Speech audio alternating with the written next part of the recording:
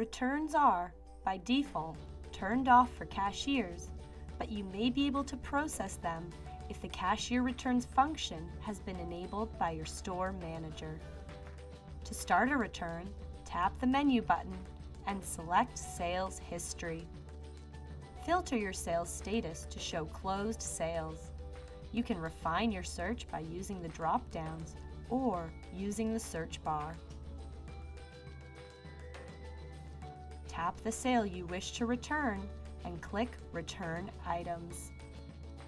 All the items from the original sale will appear as a negative amount at their original prices, including any discounts that may have been applied.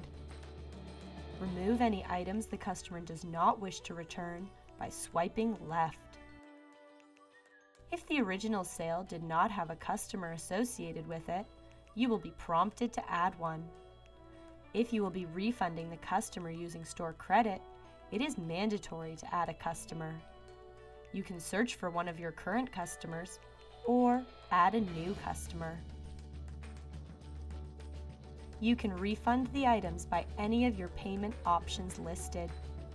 If you have an external payment terminal, you will need to process the return on that device before confirming it has been refunded in Vend.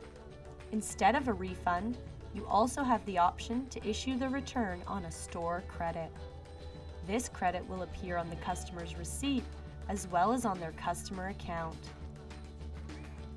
If the customer wishes to exchange the item for something else, start the return in the same way and then add the new item to the sale.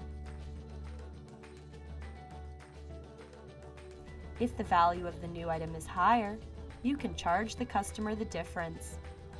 If the value of the new item is less, simply refund the customer by choosing store credit or the payment type you wish to use to finish the return.